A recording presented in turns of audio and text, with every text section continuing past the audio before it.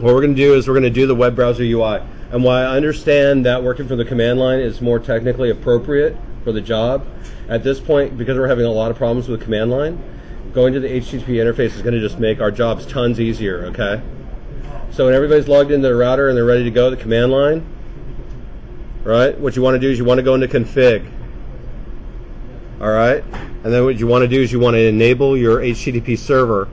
Router, you're in config, you're God, and you want to do IP HTTP server, and that enables the web server on the system. All right? How many people have typed that in so far? One team down. I have 4 more teams to go.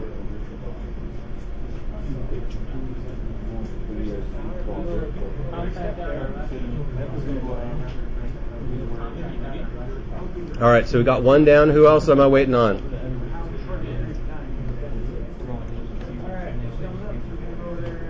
Scroll down just a little bit. What? Scroll down just a little bit. I'm going to have you guys use the HTTP server because it will just make your life a lot easier on this. So it basically is a web browser that you can go through and do all the configuration with. So if we use the HTTP console to do this, we can always go back in and look at our command line to see. You can always go back to the command line to see, okay. But because to see what it changed, because obviously yes. Okay. Yeah. Now, if you as a team want to be more comfortable working at the command line, by all means, I encourage that. Right? Go, run. I just feel that, and eventually the command line is what everyone's going to want you to know how to do. But we need to move a little bit. I got you, yeah. We just need to move a little bit faster than what we've got going. All right. So has everybody done IP HTTP configure underneath router config? I have 1 team. Who else? There's 2. How are you guys? Are you there yet? Have you done it? Yes or no? All right. Rack 7. Have you done it? Yes or no? Rack 6. Have you done it? Yes or no? You want to go into router config. You want to type in IP space HTTP server. Under config, when you're in config. When you're in config.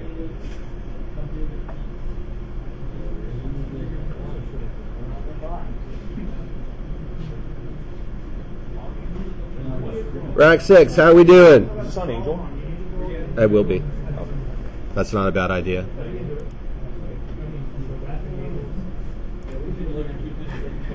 I'll put it in Angel here in just a minute. Do you want it in Angel now? What's that? Do you want it in Angel now? No, I can just follow the link there too. I mean,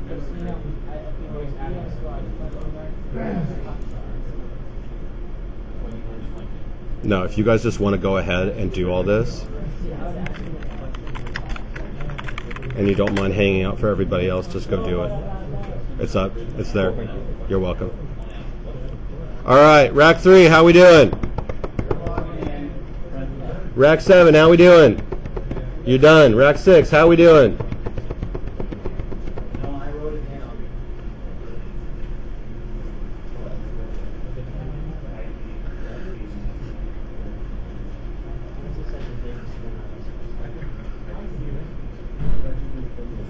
All right, for those of you that are ready to move on to the next step, you want to enable local. All right, the next step tells how HTTP servers or people are authenticated, and you want to go local.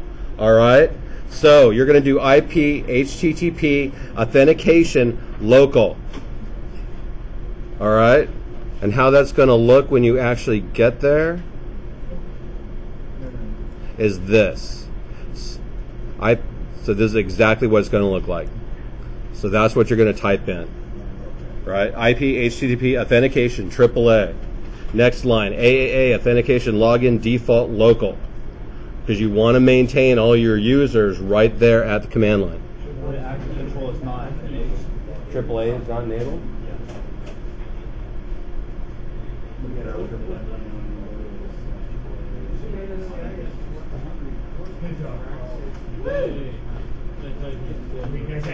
If you don't have AAA on, turn on AAA, just like you did with the rest of it.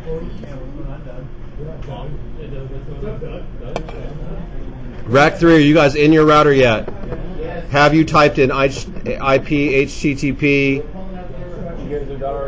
All right, that means you guys are in Angel. You've got it. I posted the link to Angel. All right. Rack 6, how we doing?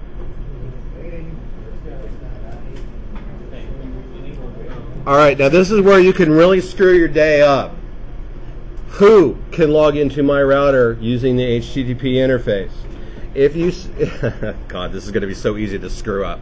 All right, so if you do IP access list standard 20, all right, that's what's assigned to the HTTP server.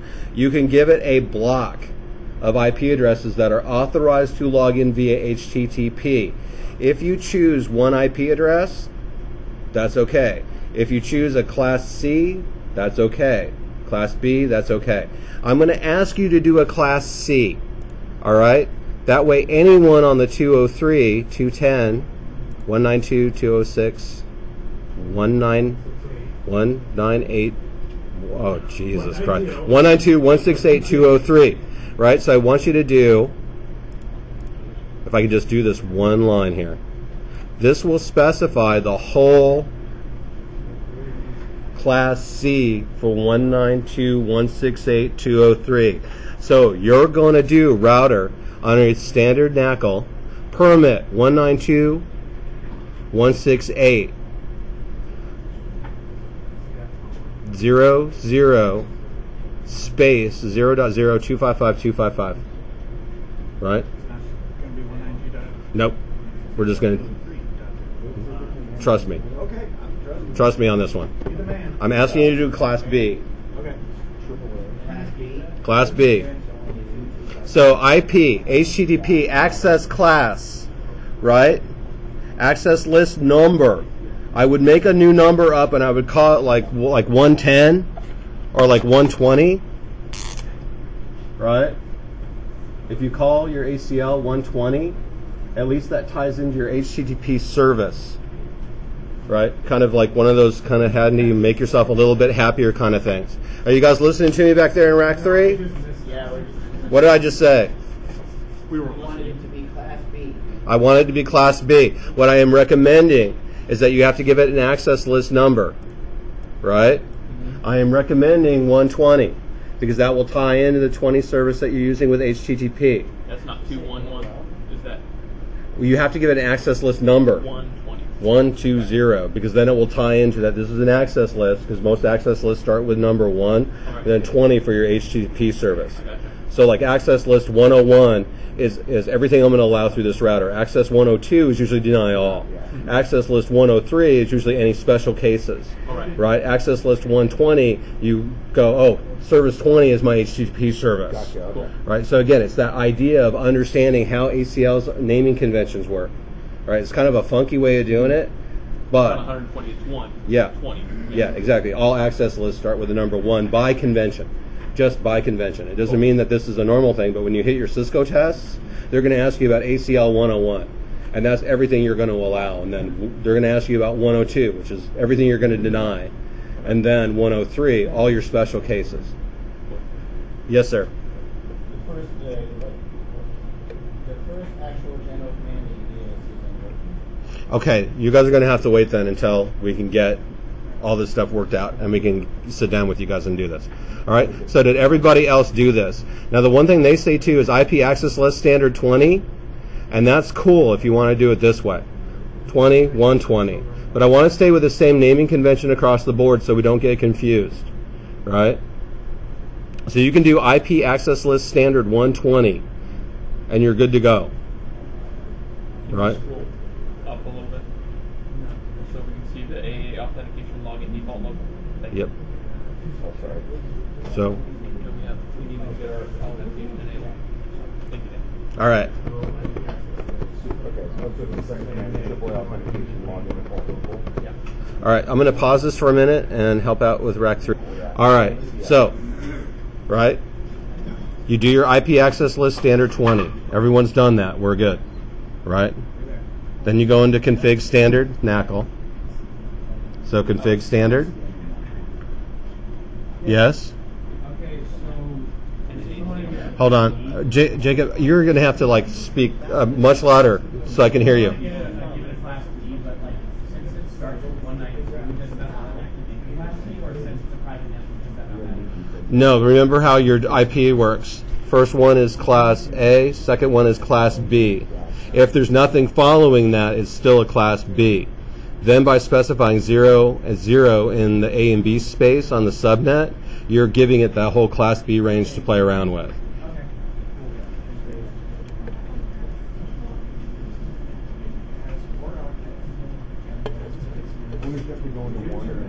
All right, so rack 3, you guys are good?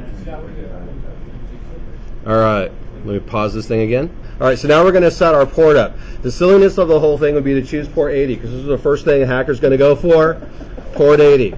So everyone in the classroom is going to use the same port. We're going to use 8080. All right, that at least gives us a somewhat of a 2-second speed bump. Yes, sir? You could use any unknown port, right? You could use any port on the whole known world, but you want to make it consistent across the entire enterprise. Got it. Okay, and so that might be confusing if you just pick some random ass port to go and. Yes, whatever. if you pick some random ass port somewhere on the face of the planet, like 14 million, yeah, that would be an issue. Okay. Right, but if whatever port number you pick, make it consistent across the enterprise. So for this enterprise in here, everyone will use 8080. All right, and so is it that easy? Yes. To walk in on port 80 and open up my router? No. But what we want to do is on the security evaluation, if they see port 80 bumping on your router, right, they're going to go, oh, okay, they've got the HTTP interface. Doesn't mean that scanner won't look at port 8080 either, right? Ideally, I would have chosen something like, you know, like a little bit odder, right, across the board, somewhere like in like 1900. Like 1921, something that looked more like a printer port, something in the printer port series. Okay, but it's easy enough to pick up. It's easy enough to pick up. Obfuscating your wires. Yeah, it's easy enough to pick up. Even if you obfuscate the port, it's still going to be easy enough to pick up. But it's an extra step. It's an extra step. Yes, sir. You still have to have a username and password. That's why we went local. Right? Because if I had gone with something like an external, like an Active Directory or something else, then I may be able to intercept those passwords in the clear. At least if I'm going local, everything's local. Those passwords won't cross the wire inside the corporation. Right? So everybody got IP, HTTP port, space, 8080, and hit enter, correct? All right. Now the real question is, did you do this? Do you already have an IP address for your router? Did you configure ETH0 with an IP address? 192.168.203. Whatever? Yes. All right. Now your goal is to go to... Someone give me a router. 192.168.203.253. All right. Then colon 8080. And if it worked, it worked.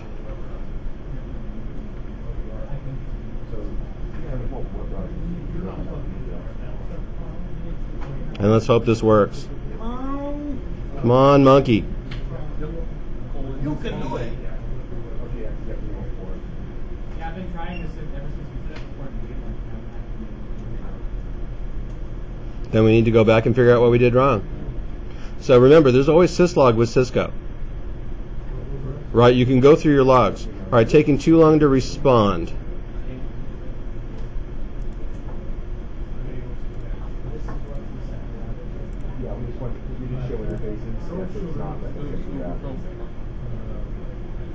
And try using R5 as well. That's a router name.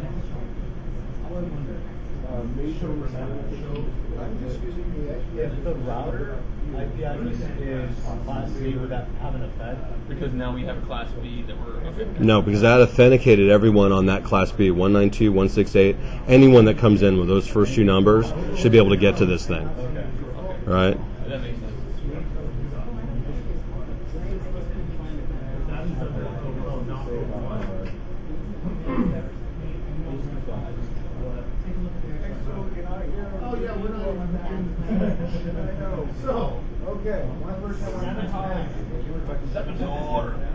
All right. So let's go and just start troubleshooting this bad boy and see where we messed up. All right. But that's basically how to set it up. Now we're going to spend the rest of the night troubleshooting this thing. All right.